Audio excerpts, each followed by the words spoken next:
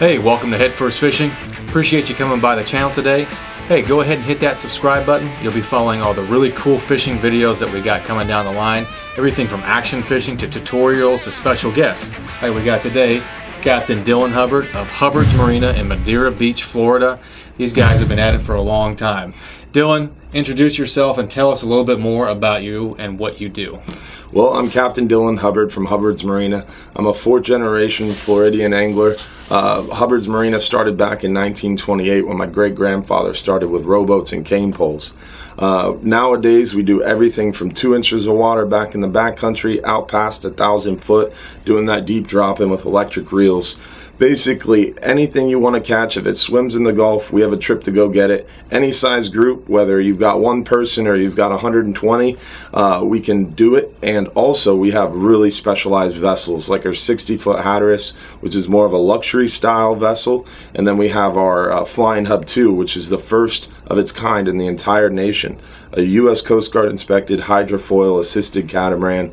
It's able to get a group of 14 guys out past that 70 to 80, 100 mile mark in a matter of 2 or 3 hours. It runs at about 45 miles an hour, and it's super smooth, super fast, and super quiet. It's like the special ops of fishing boats. Like, no exaggeration. I know people throw that term around a lot because everybody likes it, but this boat is really super cool. It's like, okay, you want to be hauling in big grouper here in an hour, let's go. Yeah, and you can do a deep drop trip in 15-hour time, and you're able to get out there to 600-700 foot of water in just 3 hours. So it's a really unique option.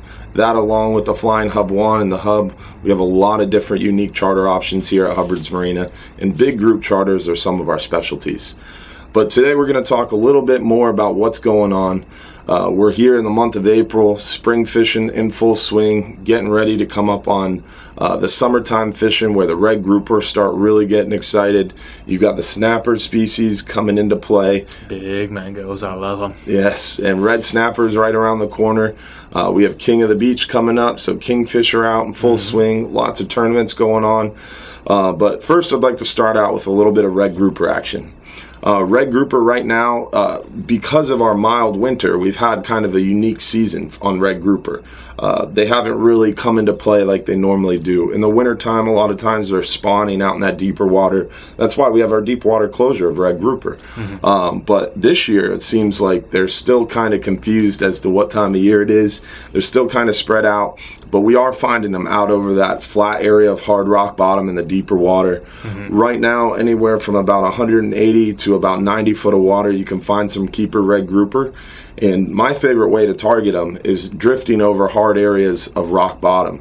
That flat, hard rock bottom, the Swiss cheese bottom, those limestone cracks. That's where you're going to find a large concentration of those red groupers. Among other things. Always among other things. This time of year, it always pays off to have that flat line out, but we'll get to that in a little bit. Sure. Red grouper, I love drifting with a long strip of dead squid. You can get those squid wings and strip them up, and a long strip of squid, anywhere from 6 to 12 inches, gives you a nice octopus tentacle mimic bait that really gets those red groupers excited. Anywhere from about a 1/2 inch to a 1/4 inch thickness, and again about 8 to 12 inches. And when you get a few of those drifting over a hard area of rock bottom, that red grouper looking up thinks it's a big school of octopus moving through, and they just can't help but come out of their holes, get excited, and start chewing for you. Definitely, yeah. Those fish, they live in areas that provide a couple of different things. They provide homes, shelter, ambush points, and those hard, flat, rocky bottoms, and there could be rock piles too, but these areas that lie underneath the sand and sometimes come above the sand, that's what enables the ecosystem out there to grow, and the food chain starts. And so when you have these areas, that's where the marine plants start to grow. And when you have the plants start growing, that's where the little small fish start to hide and eat and stuff like that. And the food chain just builds from there. Yeah, red grouper are a scavenger species. Gag grouper, they'll make a home in a little hole or under a ledge, and they'll stay there for 3 or 4 weeks. Black grouper, they'll stay there for 6-8 months, whereas red grouper are constantly moving. At night, red grouper go out over sand or shell bottom to scavenge live shrimp and other different species like live squid. And then during the day, they're over those flat, hard rock bottom areas, or sitting in the bottom of that Swiss cheese or in the bottom of that crack, waiting for some of those prey items to come over and ambush. So that's why drifting allows you to cover more area, show your baits to more fish, and generally be more successful. Sure.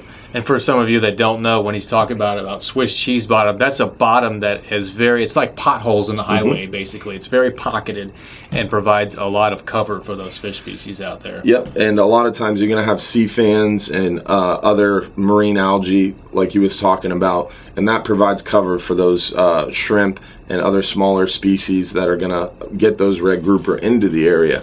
As far as red grouper tackle, I like a medium gear ratio, something that's going to give you enough power to reel that fish in, but something that's not going to be too fast where you don't have the power. Because the higher the gear ratio, the lower the power. Exactly. And the lower the gear ratio, the more power you have. Right. For red grouper, you kind of want to find that happy medium. I like a 3-to-1 or a 4-to-1, and using something like a 2-speed reel gives you the ability to have 2 reels in one. Because you can be fishing that hard rock bottom for some of those mangrove snapper or some of those quicker biting species. And then if you do get that red grouper and you're lucky enough, you can hit a button, drop it into low gear, and kind of downshift and get that red grouper up off the bottom. So a 2-speed reel to me is invaluable, and it really works well for targeting those red grouper, because so often there's going to be other species mixed in on that Swiss cheese bottom. The flat hard bottom is definitely the trick, but you can find them over that shell bottom too, especially coming into summertime. Red grouper are going to be over those bait shows. So often people will fly by a bait show over shell bottom or semi-hard bottom and not think anything of it. Right. Well, come summertime, those bait shows are going to hold a lot of red grouper. Definitely. Now you kind of got to hit and move, and what I mean by that is a big bait school is going to be moving.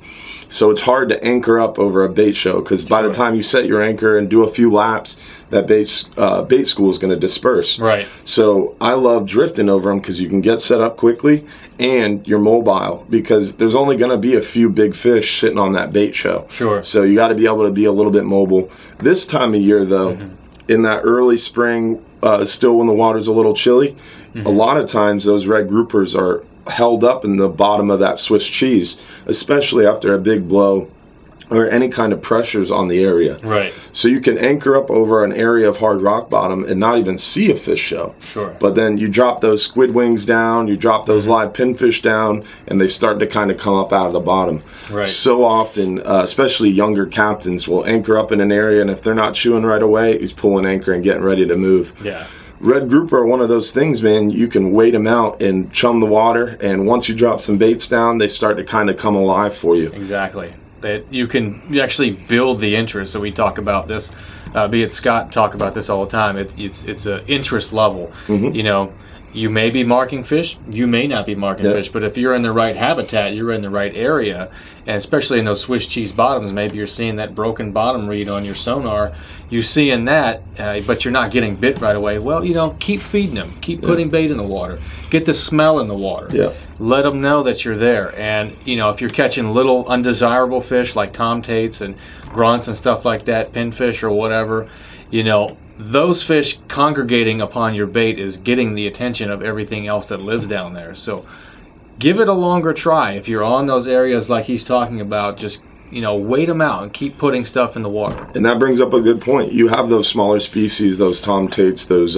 gray snapper or white grunts, those other species that are going to come up there and nibble at your bait. If you're using a long strip of squid, a lot of times what you can do is just lift that rod tip to the sky real slowly and drop it back down to bottom real slowly. And as those smaller species come up chasing that bait, that bigger grouper is going to be seeing that action, and he's going to kind of come over to investigate. Exactly. And a lot of times, especially in the summertime when the water starts to get a little bit more warm, those red grouper will sit on top of your bait.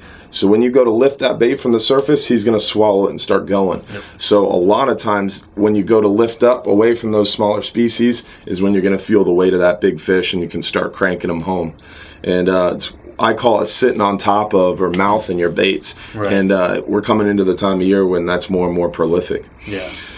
But enough about red grouper. Let's move into something a little bit more exciting. One of my favorite species to target is mangrove snapper. Me too. I love big mangroves. They're not the biggest snapper species, but they can get pretty darn big. And, you know, on appropriate tackle, they're amazing fighters, and they're delicious. Yes, they are.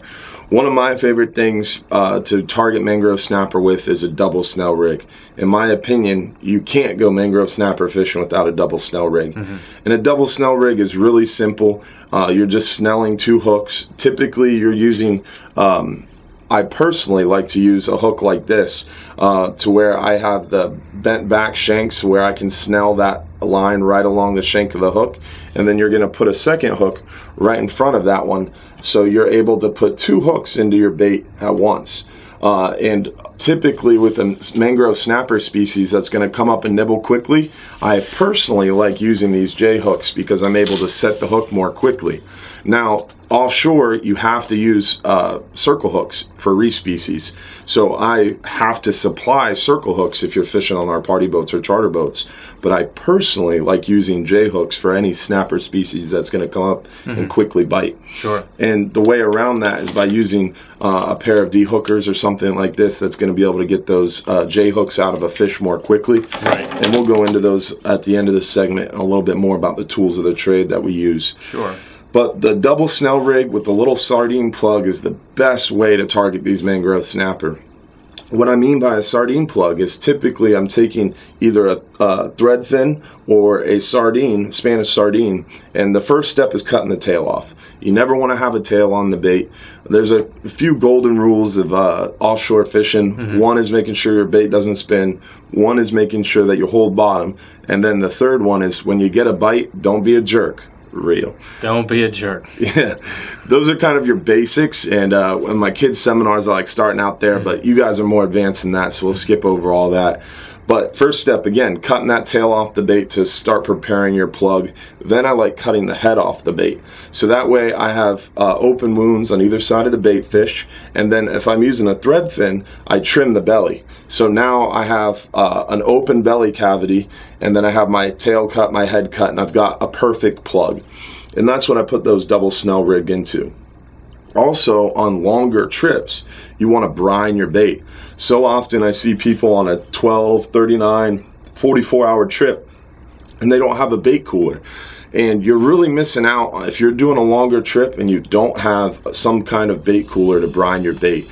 Because if you're brining that sardine, especially after you've prepared it into a plug, you're able to get some more rigidity to that bait. Definitely. And then it's hard on the outside, and when that mangrove snapper bites into it, it's like the old Gusher fruit snack that you used to eat all the time as a kid. Right. When he bites into it, it just explodes with oils, and it gets other snapper species excited. Absolutely. Those sardines, man, when they start getting chopped up down there, they put so much scent in the water. Yeah. And it really gets the fish fired up for sure. So a quick background on how to brine a bait. I typically bring a bait cooler that's a 6-pack cooler, I call it, just big enough to fit a 6-pack of beer into, and you start preparing your brine, which would be cutting your plugs up. Once you've got your plugs cut up, you put a nice little layer of plugs on the bottom of that cooler, a thin layer of ice on top of them, and then a nice coating of salt.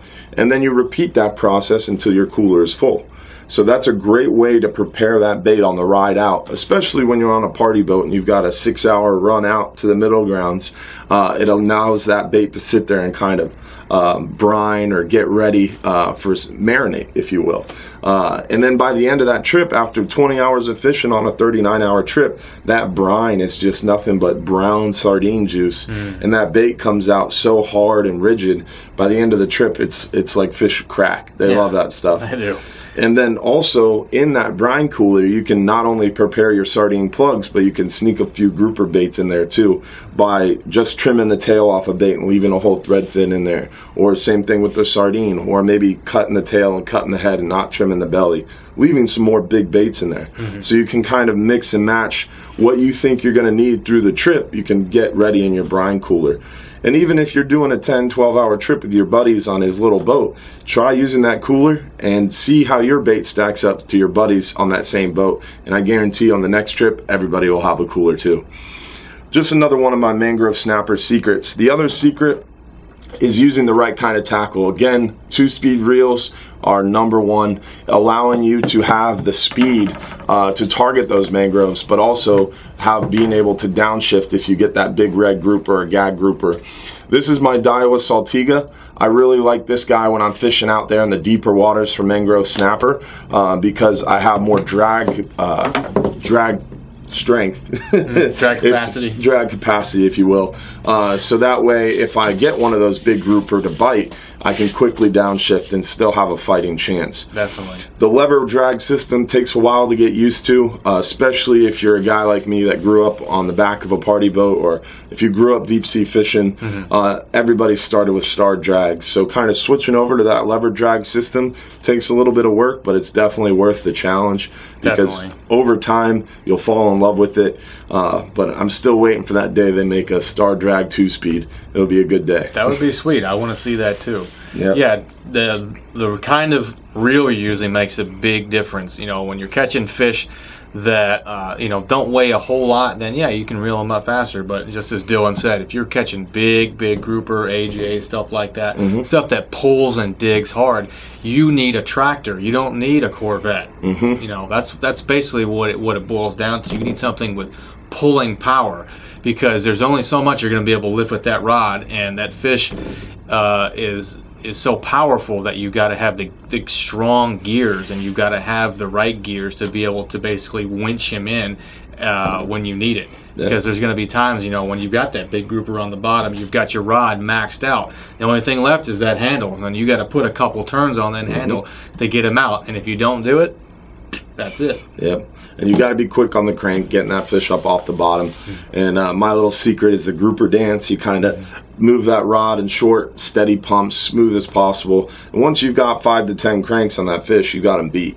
Because once they lose sight of bottom, it's like they give up the fight. So once you get that big grouper up off the bottom and he starts losing sight of the bottom, it's kind of like they give up. But back to my mangrove snapper techniques, one of the biggest approaches and recommendations I make to people are using thin wire hooks. You can't use that 4X hook when you're targeting mangrove snapper.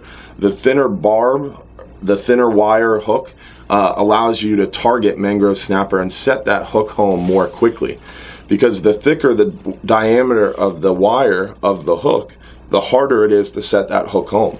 Also, the bigger the barb, the harder it is for that barb to penetrate that mangrove snapper mouth. Wire, the smaller barb, all amounts to setting that hook in that mangrove snapper's mouth more quickly. Now you also have to find a balance, because if you use too thin of a wire hook, you're going to be breaking hooks on that 9-pound mangrove. Whereas if you're using too thick of a wire, it's hard to set that hook. You're missing fish when you try to set that bite. Then, in my opinion, the barb size, you can go as thin as possible or even flatten your barb, because if you're reeling fast enough, especially with these 2-speed high gear ratio reels, as long as you keep on that mangrove snapper, he's not going to be able to spit that hook. But mangroves are very smart. They're going to be swimming up to the surface with their mouth open, trying to spit your hook. And if you slow down at all, he's going to be able to spit your hook. And they're smart fish. A mangrove's going to fight you until he loses sight of the bottom. Now a gag, when he loses sight of the bottom, he gives up, and it's just an easy crank to the surface most of the time. A mangrove snapper, once he loses sight of bottom, he turns towards that boat and starts swimming up as fast as he can. And the reason he does that is he's trying to get slack in that line so he can spit your hook. So as long as you stay cranking hard on that fish and don't give him any slack, your barb size doesn't matter, because he's not going to be able to spit that hook. But a quick recap. Again, mangrove snapper fishing, double snell, imperative. High gear ratio reel, really important. Making sure you're hooking your double snell to present your bait naturally, and then being able to have the right size wire hook and the thin barb to be able to set that hook home more quickly in that mangrove snapper's mouth.